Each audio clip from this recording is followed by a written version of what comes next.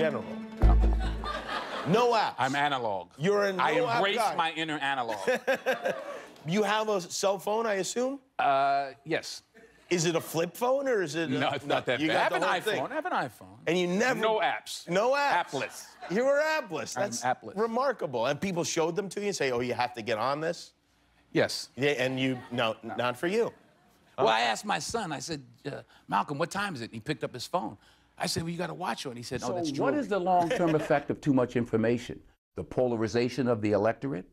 A meaner-spiritedness? False information as well, because the whole fake news thing. Pick one. It's not just one. That's the flavor of the day. Every day is something else. People have to understand, are you using your device or is your device using you? Can you put it down? Can you turn it off? You're talking about literally the places people get their information from. I don't care what information. Pick one. Phone, television.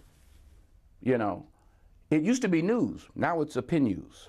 Oh, glasses. We have 3 experts on the right, 3 on the left. Let's discuss. Ooh, light bulbs. We have 3 experts on the right. That's not news. That's opinion news. Well, over and over and over. Cycle, cycle, cycle, cycle, cycle. What is the long-term effect of too much information? If you're sitting there and you're thinking it's the gospel, what I'm saying to people is, to all of us, I'm not knocking the phone.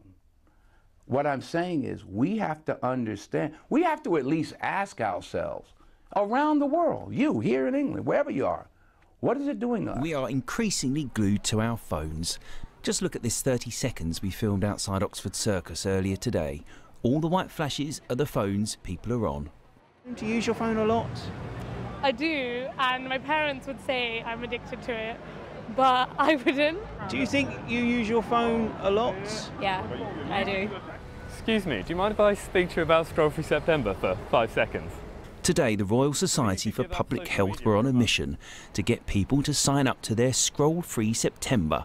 The idea, not to look at social media sites for a month. For most people, it's probably not going to be an addiction, but what it is a compulsive behaviour which people do sort of subconsciously without even thinking about it. And we want people's lives, people's social media use, people's phone use to be conscious and deliberate. And if you're doing it for a reason because it's beneficial, rather than just doing it as a default.